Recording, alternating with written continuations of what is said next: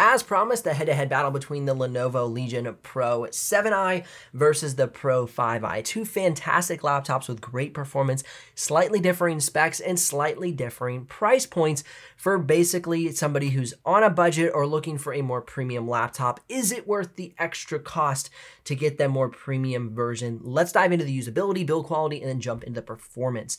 Now, first and foremost, the biggest difference from a build quality standpoint is that the Pro 7i has an aluminum top cover, bottom cover, and keyboard deck, as well as side panels. Now, of course, this is plastic here on the Pro 7i, but you have aluminum and aluminum.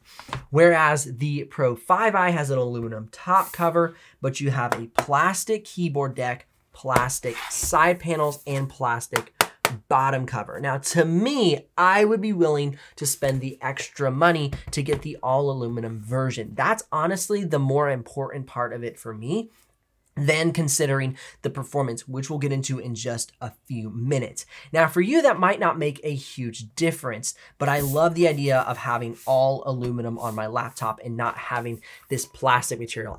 Even just the sound, it's just rattly, it just isn't as refined, and for the extra $100 or $200, it is nice to have that nice firm aluminum material. Now, let's go ahead and look at the form and function of each of the laptops, because as you put these laptops head to head, they look so incredibly similar. Taking a look at the interior of the laptop, you have the same size trackpad and the same keyboard. You have your numpad on the right. You have the black soft touch plastic keycaps. They're not soft as in like mushy, but they're a softer material than that hardened chiclet plastic from last year's model. I think these keyboards are an upgrade from last year's model for sure. They have a nice quietness to them. The trackpads have a little bit of a clickiness to them, but they're still dampened, but not as quiet as maybe something like the X13 or the X16 from Asus, which I like even better than these trackpads. These are probably my biggest complaint with these laptops is the trackpads, but the keyboards are fantastic. RGB backlit keyboards, they're really great. Now the screens are almost identical as well. I found that the Pro 7i was a little bit brighter and had a little bit better Delta E, but that could have just been the difference in the actual panel itself, as in they're the exact same panel, but maybe that one was just a little tiny bit different. You know, there are differences and intricacies in factory when they're producing the product. But I saw very, very similar results. As you can see, those results coming up on the screen with a difference between the two. Now going ahead and looking at the weight and thickness, you're gonna see that that is nearly identical as well. Weight and thickness, so not a huge concern there. Maybe a tad heavier with all that aluminum material. The plastic is a little bit lighter. Now let's go ahead and take a look at the ports. What kind of ports do we have here for these two models? On the left side panel, we have USB Type A, USB Type C. On the right side panel, you can see we have USB Type A, the headphone jack, and the manual cutoff switch for the webcam. Along the back side panel, we have power adapter, two USB Type A's, HDMI, USB Type C, and network port. They are identical. Now you can see here the differences in the ventilation. This is the Pro 7i and this is the Pro 5i. They just kind of did some aesthetic differences, but there's literally no differences in how they vent out. Now, for the Pro 5i, it comes standard with 16 gigs of RAM. For the Pro 7i, I've seen most models come standard with 32 gigs of RAM. Now, to quickly walk you through the specs, on the Pro 5i, we have the i7-13700H. On the Pro 7i, we have the i9-13900HX. For the Pro 7i, we have the RTX 4070. Pro 5i, the RTX 4060. Both have two upgradable M.2 slots. Both have two upgradable RAM slots, so the customization is the same as well. Going ahead and looking at the battery life, the Pro 7i and the Pro 5i are very, very close. However, the Pro 7i has a slightly larger battery, and we're seeing slightly better battery life out of that slightly larger battery. So if we're looking for battery life, the Pro 7i is the way to go.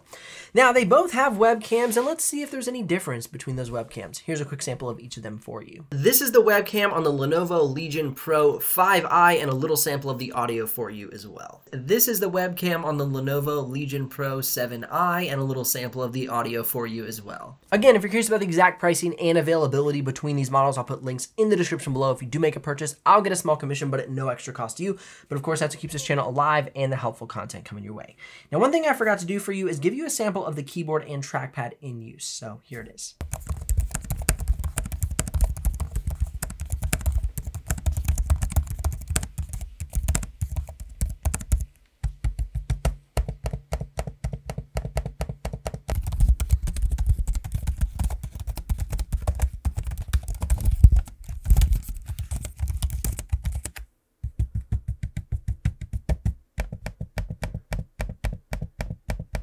Now, the biggest question is it worth the upgrade from a performance standpoint? I recently reran the scores for Geekbench 6 on the Pro 5i, so if you see any discrepancies between my original review and this one, that is the difference. So looking at Geekbench 6, you can see that we have a 2105 for the Legion Pro 5i with the i7 processor and a 2512 for the Pro 7i. So definitely some stronger single core performance. And looking at multi-core performance, we have about a 5,000 point difference, 20,000 versus 15,000. So if you're a big multitasker, if you're running 6 to 10 apps at a time, the Pro 7i is going to be an advantage from that standpoint. Now, looking at Cinebench R23 single core, see the Pro 5i is at 1900 and the Pro 7i is at 2080. Not a big difference there. But as we get into the multi-core performance, you can see the Pro 5i sits at 20,000 and the Pro 7i sits at 27,000. So definitely the multitasking is where you're going to see a big difference between the two laptops.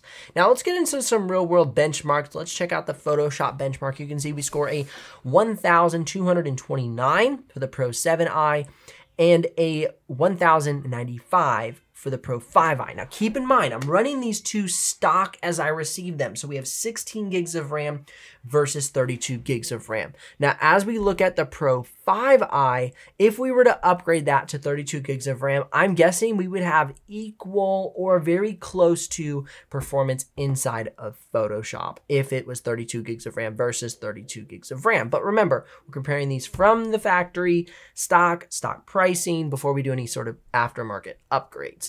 Now, looking at After Effects, the Pro 7i is a 995 and the Pro 5i is a 921. Not a huge difference, especially that we're looking at 32 gigs of RAM versus 16 gigs of RAM. So far, both are great. The biggest advantage is going to be, to me, that aluminum chassis. Next, we're looking at Blender Classroom. For Blender Classroom, we're seeing a 1004 out of the Pro 7i and a 902 out of the Pro 5i, 100-point difference. Not huge. Is it worth it? Maybe, maybe not. For Autodesk 3ds Max, we see a 100-point difference. For Autodesk Maya, we see about a 4-point difference. For PTC Creo, we're seeing about a 30-point difference. And for SolidWorks, we're only seeing a 3-point difference. So the biggest difference is going to be in Autodesk. If you're a big Autodesk user, you're going to have an advantage with that RTX 4070, the i9, and 32 gigs of RAM over the Pro 5i. But for the rest of them, they are neck and neck. Now, looking at Premiere Pro Playback, we see 0 drop frames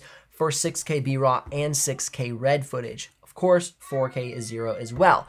For the Lenovo Legion Pro 5i, we see 0 for 4K, 32 drop frames for 6K BRAW, and 15 drop frames for 6K red footage.